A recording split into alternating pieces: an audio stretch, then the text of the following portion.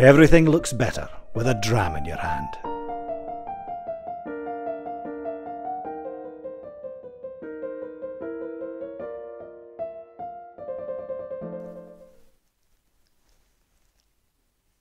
Only joking.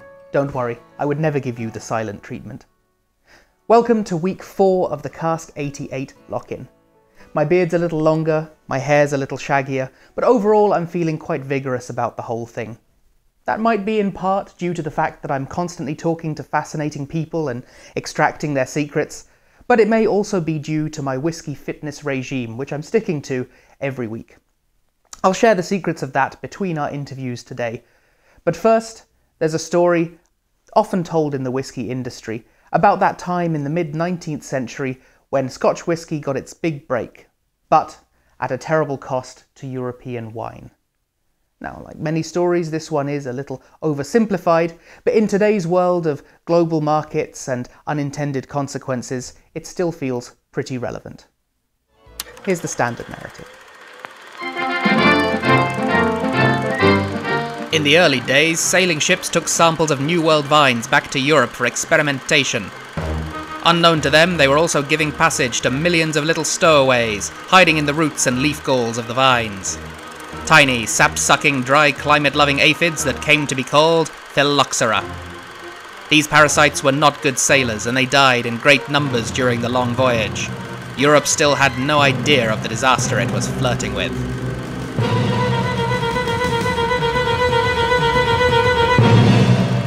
Then came technology.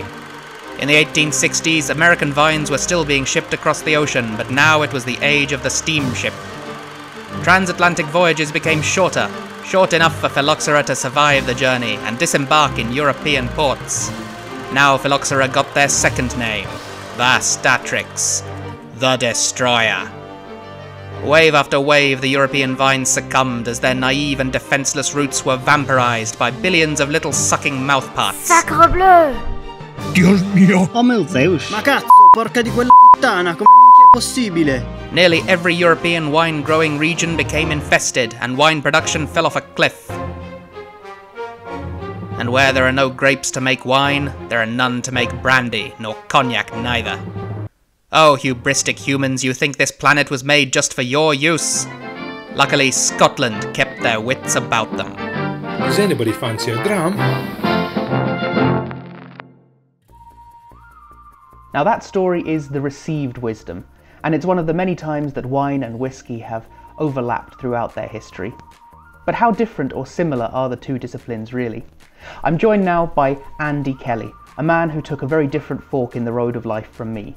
Where I chose whiskey, he chose wine, and now knows an enormous amount about it. He shares that knowledge on his website, getyourcorkout.com. Andy Kelly, welcome. Thank you, Sam. Thank you very much for having me on. Do you see a lot of overlap between modern whiskey drinkers and modern wine drinkers? Yes, I do. I think that a lot of the principles that you have when drinking whiskey and wine are very similar. So for the intermediate wine drinker, they're probably going to know to choose specific glasses for specific wines. They're going to look at the colour of the wine inside the glass, because that will generally give you a good indication of whether the wine is going to be of any quality. You then are going to take in the aromas on the nose, and then of course you're going to take it onto the palate. Then you're going to sip it and see what the wine gives you on the palate. It's very much the same for whiskey. You're going to look at the colour in the glass of the whiskey. There's certain aromas that come with certain types of whiskey from certain areas, and then of course you're going to want to see what it gets on the palate as well. And my whiskey drinking friends in particular can appreciate certainly a good glass of wine, because they use those principles that they've developed for their love of whiskey. So let's talk similarities and differences. Now, to a whiskey, the oak barrel aging is everything, but that's a bit more optional in wine. But what does oak aging give to a wine? For red wine, you're going to kind of get flavours of vanilla, and funny enough, you're going to get oak as well. With white wines, I think they actually give you more kind of flavours. You get flavours of cream, I think butter in particular, vanilla you're going to get as well. You might also get brioche with that sort of aging aspect of it. It also affects the body of the wine more for white wine. So the white wine will have a fuller body, and the wines themselves will be much more golden in colour instead of the traditional pale lemon. It's interesting to hear. There's so much I hear there that is familiar to me, but those flavours of vanilla, the kind of leathery flavours, we talk about that a lot in whiskey, and it's really nice to hear that wine is getting the same kind of thing.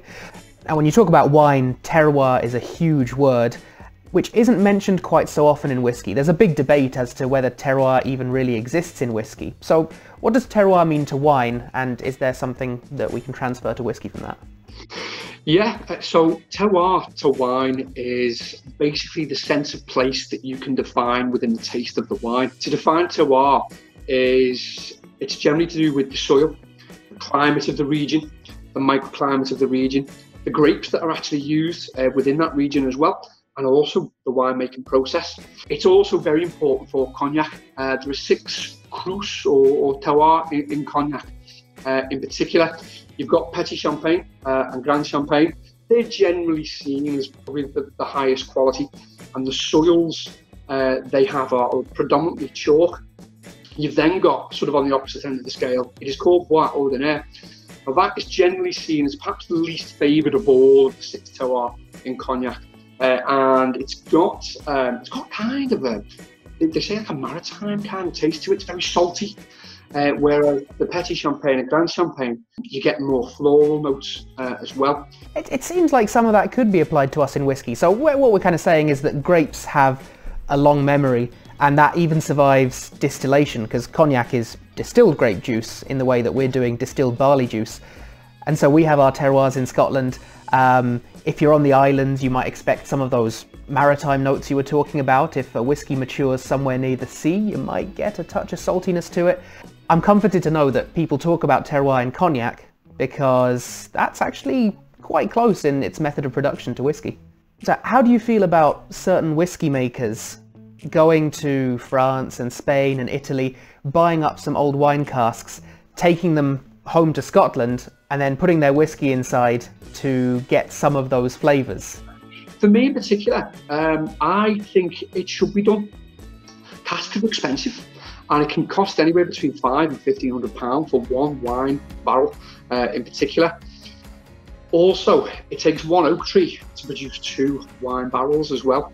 Everybody wins as far as I'm concerned. The winemaker will be able to recoup some of his money back. The distiller will get barrels that are a little bit cheaper. We often use the barrels for a few rounds of maturation sometimes, but it's that first fill after the wine was in there that tends to be the most valuable. But yeah, they can have quite a long life maturing whiskey. Each time you refill them, they will be a little milder. They won't have the same strong flavors, but that can be desirable as well. Now, wine has a really long relationship of being paired with food. In fact, it's really seen as the best thing to do with wine is to have it with a nice meal. Whiskey's starting to take its first steps. I think it's even taken its first steps already, but people are getting more comfortable with drinking whiskey while they have food. So why was it so successful for wine? Do you think it could also work for whiskey?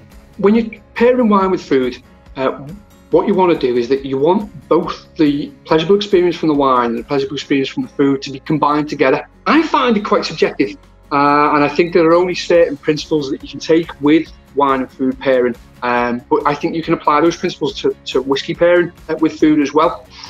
You want to kind of keep the flavour intensity of the wine and the food very much the same. You don't really want one to overpower the other, because that's just going to create a bit of a negative tasting experience for you. I think that my whiskey friends also talk a lot about sweetness in their whiskey. They like them to be quite sweet. So you could, in theory, pair a sweet whiskey with desserts. I think that's absolutely possible. Light fragrant whiskies probably going to pair well with maybe salmon and cream cheeses too. So I think there are going to be some fantastic whiskey and food pairings that lay undiscovered. I think a lot of people are going to jump on the bandwagon, and rightly so. Anecdotally, and actually I think referring back to what Rachel McCormack said in our first episode, if you've got a smoky whiskey, pair it with a really intense blue cheese. There's some real magic that happens between those two. Right, okay, interesting. I'll pass that on. I'll be definitely passing that on to my friends, definitely. This has been a lot of fun. Andy Kelly, if people want to see a bit more of your enthusiasm for wine, just head over to Get Your Cork Out, and see what he has to say. Thank you very much for joining us today. Sam, thank you very much for having me. It's been a pleasure and it's been great fun.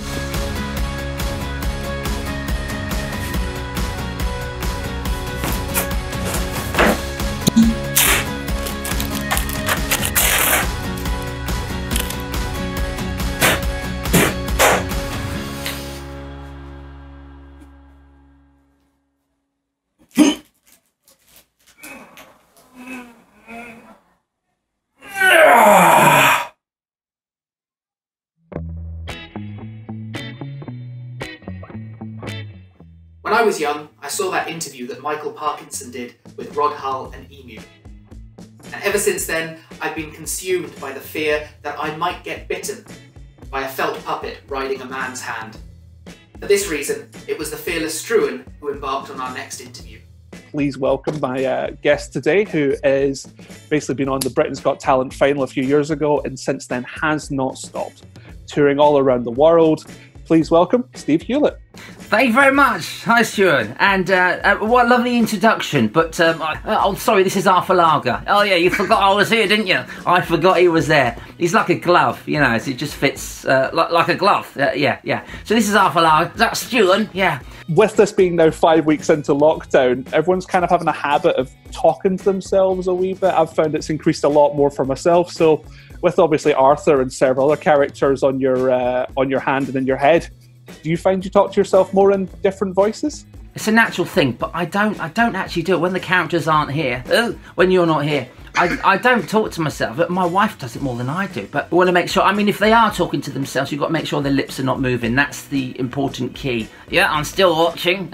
Yeah, so it only happens when I talk though, doesn't it? Yeah, yes, it does. See, he knows. Speaking of which, obviously we're talking about whiskey as a channel here. With the aging of whiskey, the wood's the most important thing and what its life's been like. Where it comes to yourself, Arthur, do you find the different types of foam that you use really influences how you work? So, I'm made out of foam. You're made out of foam, yeah. Nilary foam. Yeah, so any ladies on the, you know, it's going to be the best night they've ever had. They'll never forget it. Know what I'm talking about? Mind you, they don't know whiskey, I'll forget it. You do? Yeah, can't remember a thing. Speaking of which, like, are you much of a whiskey drinker yourself, Arthur? So, yeah, I do like it. I like a little whiskey, I do, yeah. Every time he drinks it, I get a bit dizzy. His hand goes like this. Yeah, I soak it up like a sponge. Speaking of which, obviously, when it comes to drinking on the job for yourself, do you find, Arthur, that Steve sort of has a wee tipple whilst you're on stage? When he has a tittle, he moves his lips. He can't control his legs or his lips. Now, I don't like it when he drinks, because he slurs my words. Hey! Yeah, that's true. Yeah, he doesn't like that. He doesn't like people knowing that he's, you know, all down to me. So, you what? Nothing. You don't like hearing that either. Well, I can't hear you. I've got cloth ears. Done it again. And obviously, where it comes to the famous ventriloquist trick of drinking water whilst Arthur would still be able to speak, for example, is there equivalent you can do with whiskey by any chance? Oh, I could try and do it with whiskey. It's not going to be easy, but I now having this since the lockdown. I've been having lemon. You have a slice of lemon, a slice of ginger, fresh lemon and ginger. You put some cloves in there, and then you put 2 tablespoons of apple cider vinegar, and then a spoonful of honey. And then tip in as much whiskey as you like. Okay, so it's for the immune system really, but those ingredients are key. And the whiskey, I've not got whiskey in that because I'm homeschooling in a couple of minutes after this. So I'm gonna have my whiskey separate actually. So you what?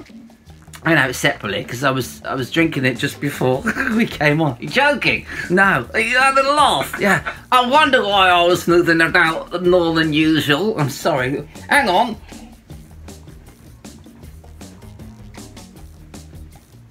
Thought so. What? You can't talk when I drink. It's the other way round. Yeah, whatever. I shouldn't have had a drink, should I? Oh, get a little bit dizzy. Hang on. Oh, he's still gone again. Sorry. Oh, yeah. Oh, hey. Stu, you're gonna have to stop him drinking, mate. He can't handle it. He's a lightweight. He's gone again. Sorry. Hello. Yeah, absolutely perfect. Hello, what's going on? I'm getting a bit dizzy. Your fingers are dizzy. My fingers are a little bit dizzy. I don't know where they are. Where are they in there? Hello? Are you still there? I'm getting a bit dizzy. Hello? Chucky's coming. Oh dear. Well, I was going to ask, speaking of which, is there what other projects have you got in the lineup? Apart from writing the book, which we're editing now, it's going to be a big bumper book on Ventriloquy. Can I go now? Oh, I need the toilet. Stop drinking. He drinks and I need to go to the toilet. Wow! There you go. Stop it. He's in lockdown again, so.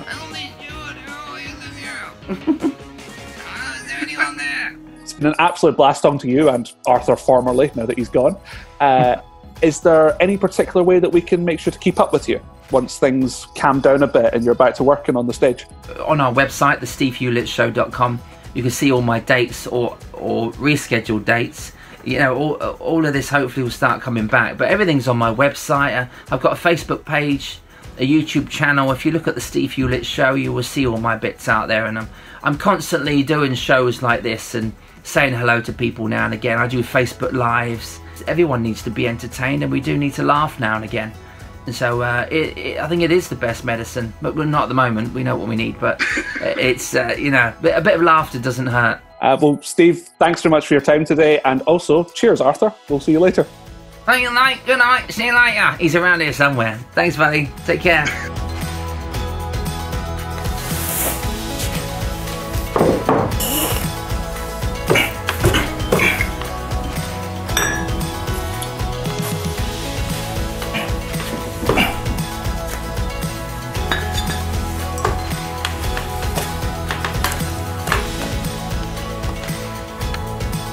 You get the idea. Leith was once the beating heart of Edinburgh's whisky industry, but changing times and a reduction in shipping changed where power resided. These days, however, we're starting to see Leith awaken again and seek to regain its place as the urban heart of whisky. Gleann Mór Spirits is one of the Leith companies seeking to jumpstart this renaissance, and I'm joined by Greg Urquhart of Gleann Mór today.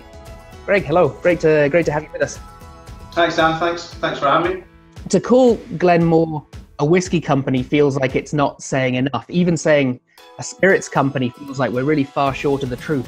How would you describe Gleann Mór yourself? Yeah, it's, as you say, it's not just whiskey that we're known for. We're quite experimental in terms of spirit in general, so we've got a bit of a history in gin, probably kicked off slightly before the gin boom kicked off.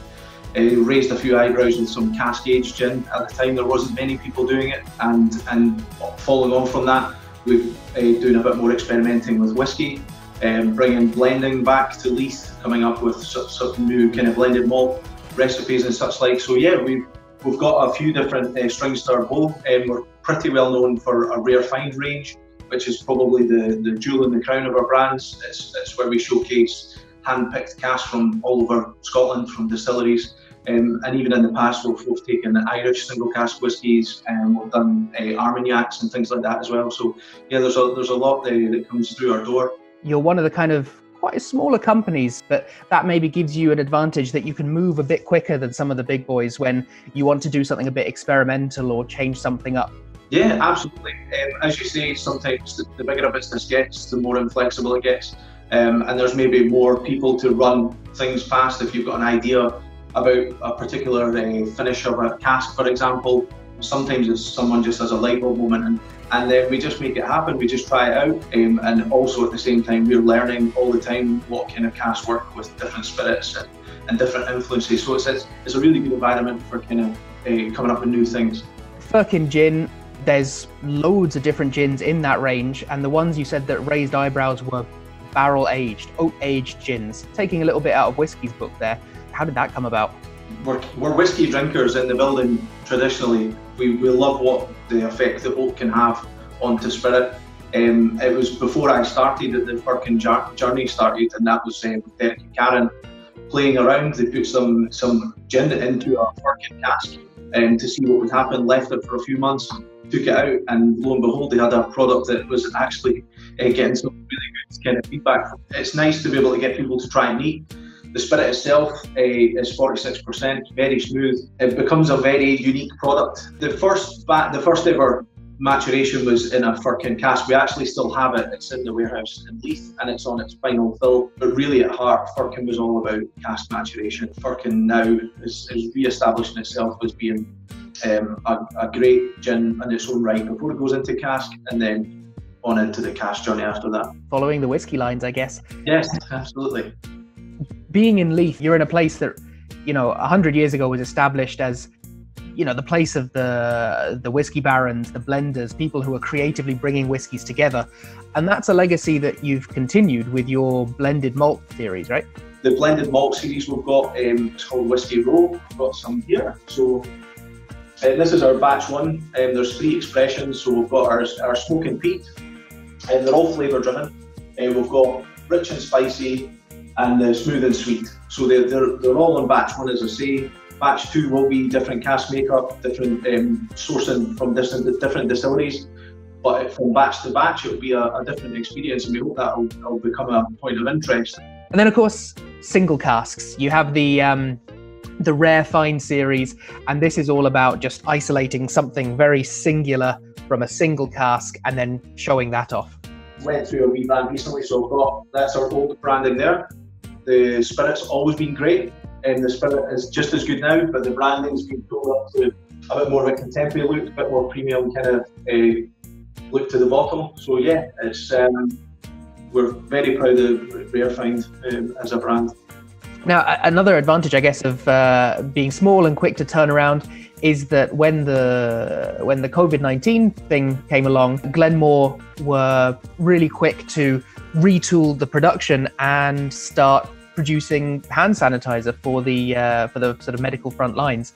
Was that a difficult change to make? It all happened so quick, and with the community in the drinks industries, there's so many people you can pull on and chat to. Other people were looking at it as well. Obviously, you can't just go making things without knowing you're doing it correctly. So we spoke to the relevant people, and we were directed towards a recipe which was designed by the World Health Organization.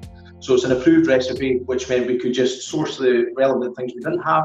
The biggest challenge has actually been the bottles, the actual containers themselves to give out a finished product. That was the trickiest part. So yeah, it was a quick turnaround within a few days, really, and it's been kind of non-stop. By the end of next week, we should be in and around the kind of 25,000 units that we've handed out to kind of frontline staff and stuff. So it's been very worthwhile, and when you see people's faces when they pick it up and how grateful they are, it really hits home how important a decision it was. And thinking of positives, any plans for the future? Yeah, we've always got plans. Yeah, we've always got plans. Yeah, we're looking at our next outturn of bottlings in terms of Rare Fine. We're discussing that. We've got virtual tastings going on just now as well, which we're using the proceeds to put towards the sanitizer production.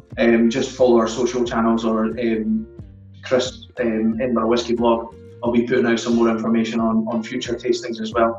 And I've seen the lineup for the next tasting, and it's some pretty special stuff. I can't blow the lid on it just yet, but a lot of kind of whiskies that you would have on your bucket list, put it that way. Well, it's really great to see the sanitizers coming from Gleann Mór now, and then the fact that there's no chance you're going to run out of ideas anytime in the near future. So really excited to see what's coming next. Yeah, keep an eye out. We'll always have something on the horizon. Perfect. Well, Greg Urquhart, thank you very much indeed. It's been great. Thank you, Tom.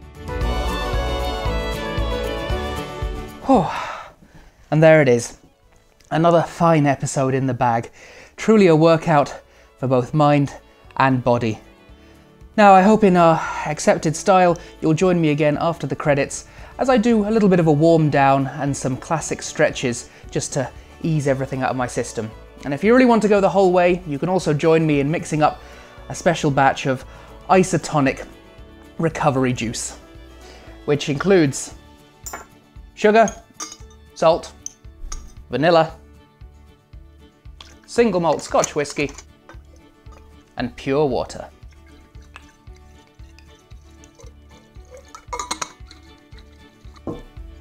Okay.